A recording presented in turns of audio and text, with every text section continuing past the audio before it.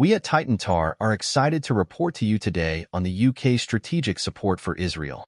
Be part of this journey with us and don't forget to subscribe, like and share. The British government has announced its intention to deploy 2 Royal Navy ships, as well as surveillance aircraft, to the eastern Mediterranean in support of Israel, according to a statement from the Prime Minister's office. The Prime Minister expressed the importance of this joint action with allies, highlighting that the deployment of world-class British armed forces aims to contribute to regional stability and prevent a potential escalation of conflicts in the area.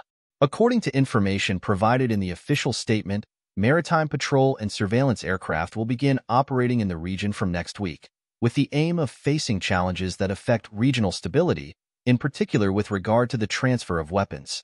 For terrorist groups, the military package includes a variety of assets such as P-8 aircraft, 2 Royal Navy ships, 3 Merlin helicopters, and a team specializing in amphibious, mountain, and Arctic operations.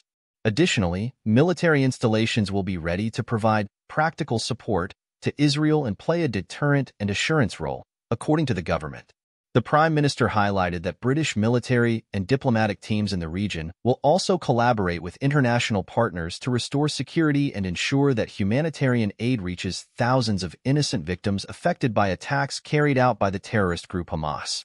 Thank you for spending some time with us today. Don't forget to like, share, and subscribe to our channel for more amazing content. We look forward to continuing the journey together. To the next.